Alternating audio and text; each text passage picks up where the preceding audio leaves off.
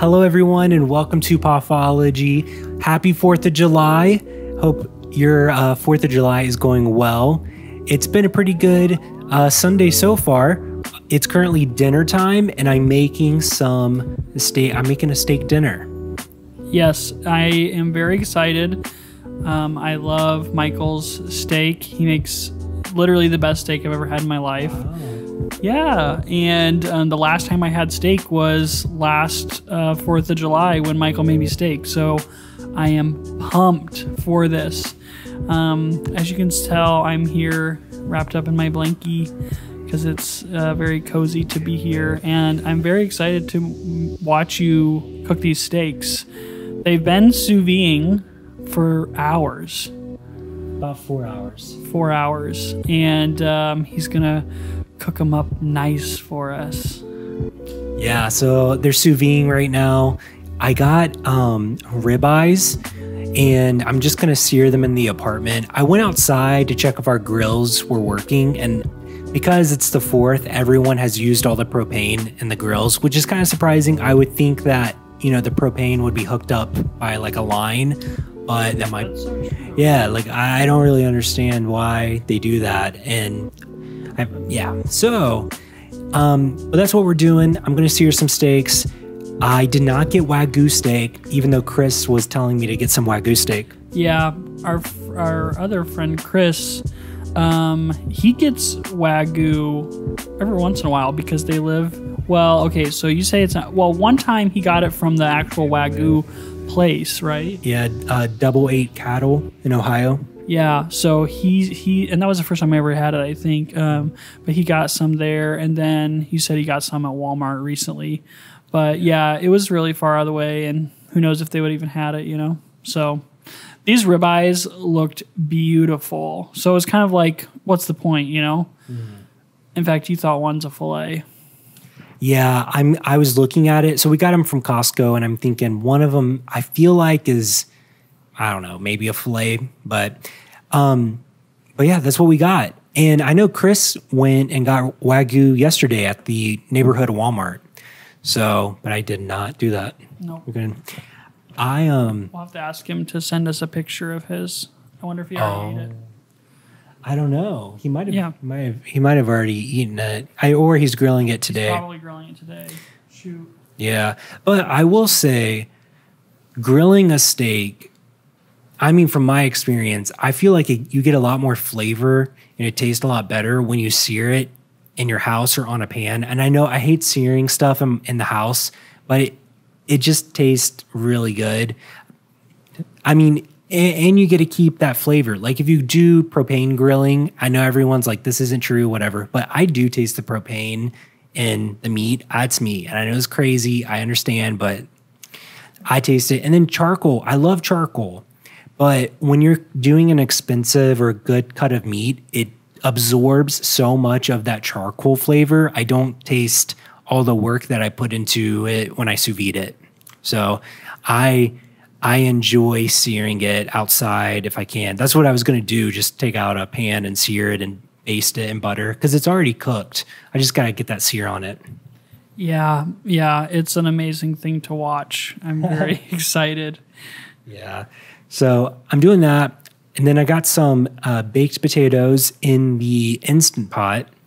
And we also got some corn at Goose the Market, which who knows if that's going to taste any different than, you know, like regular corn from Walmart or Meijer or whatever, but it might. And then we're going to have some broccoli and yeah, we got broccoli and maybe some, I don't know what else. I think that's about all. I mean, we got really good horseradish. There's this amazing, I think it's called Arthur's. Yeah, something like that. You found it first in the town where we used to live, and then we lived in the same town. And, oh man, you know what that makes me think of? What? That makes me think of Tasty Tuesdays. Back in the day, when Michael and I lived in the same town, we lived in different apartment buildings, but every Tuesday, I was in grad school and I was just working part-time, and you were working part-time? You were in grad school too, right? Mm-hmm. Yeah, so so we had like nothing to do on Tuesday. afternoon. So we would always, like late morning Tuesday, we would go to the Jewel Osco and we would pick out steaks and we would buy a baguette and broccoli and potatoes. And we would go back to Michael's apartment and we would make this elaborate fancy lunch on Tuesday. And then, and we would have lobster one time, I think. Yeah. It was really good. And I remember we would always get honey because I liked putting honey on my baguette. And so we had honey and we would eat that, and which probably took like an hour or more to make. I don't know, like all that food. But then we would eat that, and then we would watch SNL and just like sit and enjoy the fact that we just ate all that food, and that would be our afternoon.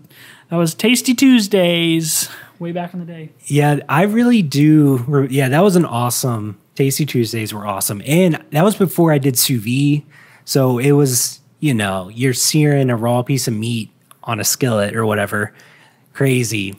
So, yeah, that was so fun. I do remember getting the baguette or the sourdough loaf or like the mini sourdough loaves that Costco sells or whatever it's called, Jewel Osco. Those were really fun. Those were fun days. Yeah. So we did that, and that's that. So later tonight, I think Emily and Matthew are going to talk in a little bit just about their day. But later tonight, we're going to walk to the War Memorial and see fireworks maybe, or try to see some fireworks.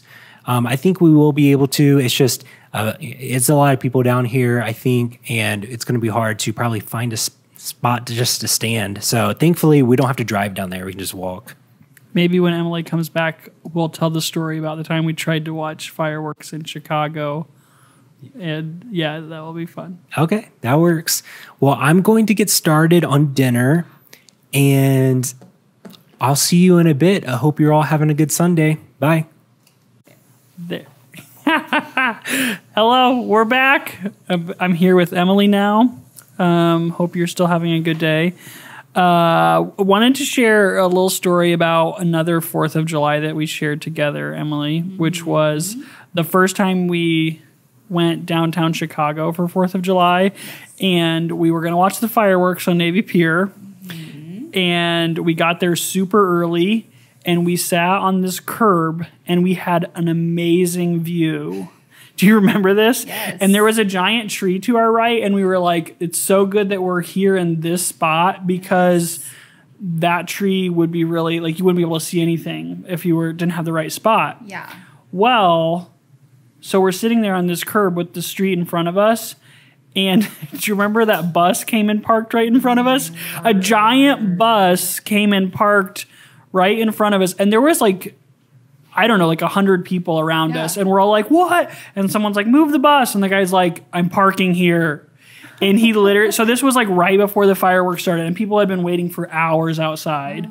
And literally all of us who were behind the bus had to then go stand behind that tree, and we watched it from behind this tree, like through a tree. So we had like this whole day that was leading up to watching these fireworks. But the good thing is we weren't that impressed with the firework display anyway. No. So it wasn't anything too crazy. But so then we learned for later years to just watch from a distance and not get caught up in trying to be Right on there. the pier, because It's too crowded. yeah, absolutely. It's crazy. I don't know. Do you have any other memories of downtown 4th of July? Yes, downtown Chicago, super fun. I think the day leading up to the fireworks always ends up being a lot more fun, clearly, than just watching the fireworks. But how iconic to watch them at Navy Pier. Yeah. I love that we have done that 2 times.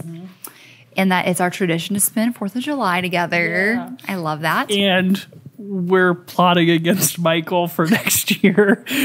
We want Michael to take us to Rome for 4th of July, and he doesn't want to. Casual, just Rome. Yeah. Just take us to Italy, Michael. Come on. If you're still watching, comment down below Italy. Yeah. If you want Emily and I to go to Italy with Michael, comment down below. Please, Michael, send us to Italy.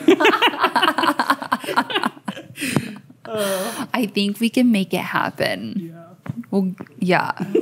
I think that Popology people would love that. That's true. We could show them all around the country and this could be a travel vlog, Michael.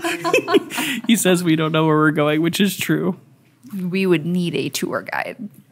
That's okay. Tell them what we did today. Okay. So after lunch, Matthew and I went down to the pool and we sat on the edge and just like waded our feet in for like 45 minutes. And it was so gorgeous and relaxing and warm. So it usually, I think I've told you guys, the pool can get rather crazy here on the weekends, but it actually was not that bad. It was pretty calm and chill, even though all the chairs were taken, but that doesn't really take much. Like there's only like 20 to 25 chairs at the pool. So plus the two that the people brought themselves, which we thought about sitting in when they were sitting in them. yeah, there was these two random chairs that didn't match any other chairs at the pool. Like I think somebody brought their own, which is funny too. Mm-hmm. Yeah, so we just sat on the edge, put our feet in, talked, did some really high quality people watching. Yeah. You know, people having fun on the 4th of July. And there was some people who were sitting behind us in chairs who were playing some music that we liked, like some Taylor Swift, some, I can't remember, Olivia Rodrigo. Yeah, Olivia Rodrigo. And it wasn't super loud or anything. It was just perfect. But then about 45 minutes in, somebody in their apartment that faces the pool, like their balcony faces the pool, they opened their door and like started blaring other music. Yeah, so we were like, okay, I think it's time for us to go. I think things are kicking up a notch out here, and this is not really our scene.